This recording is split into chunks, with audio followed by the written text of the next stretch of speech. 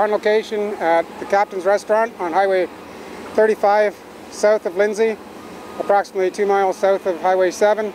Got called in about an hour and a half ago to a fully involved structure fire.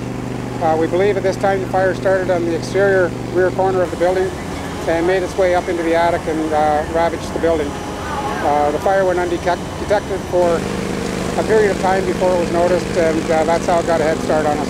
When the fire was first discovered, the building was occupied. There was occupants as well as the owner of the building and some staff. They were notified of the fire and left the building quickly. The owner of the building tried to use an extinguisher on the fire a couple of times, but to no avail. Approximately, we have, I believe, 7 divisions on scene at this time, mostly just tanker support and some manpower from the closer stations. There is no hydrants out in this location or this area, so we have to transport water back from Lindsay, which is approximately 5 miles away.